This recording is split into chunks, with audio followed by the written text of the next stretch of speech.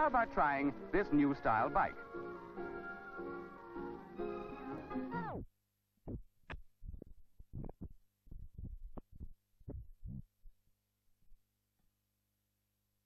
Britain produced the first bicycle, so it's right that British inventor Alex Moulton, who designed the mini-car suspension, should have revolutionized two-wheel travel as well. The designer spent 5 years at the drawing board to develop a bicycle with a similar suspension unit.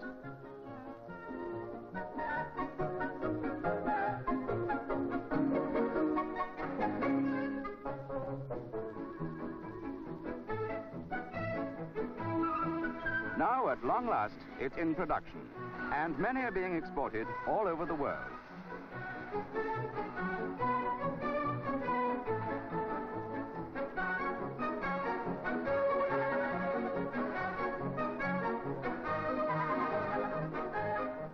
This is the design of the future, for the small wheels give greater speed. Built-in comfort, that's what the makers of this new bicycle also provide. But it has other advantages besides giving the rider a jolt-free ride.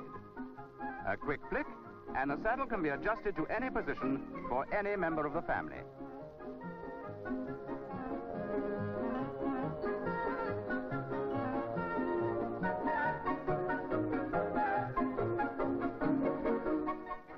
No, he hasn't broken it. This is the special stowaway version of the Moulton Dream Bike. If you run out of petrol, just get out the bike.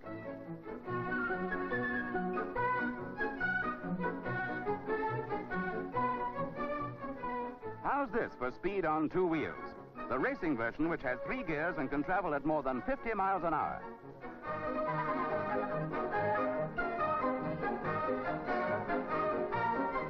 Pedal away furiously and get nowhere.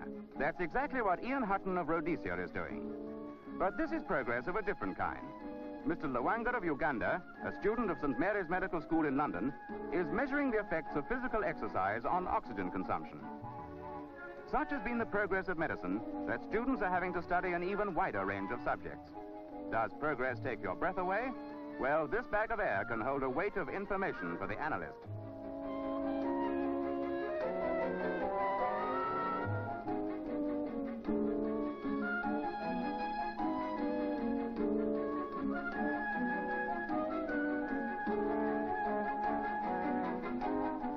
Mr. Oluwakanjanju of Nigeria and his student friends have to attend many discussions and lectures.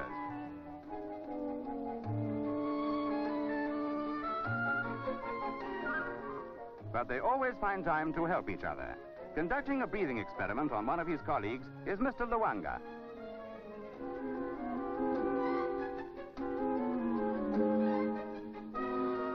The spidery scroll produced on the graph isn't a message from the heart. But that's what this 70-year-old and still working museum piece records. Now the job is performed by advanced electronic equipment.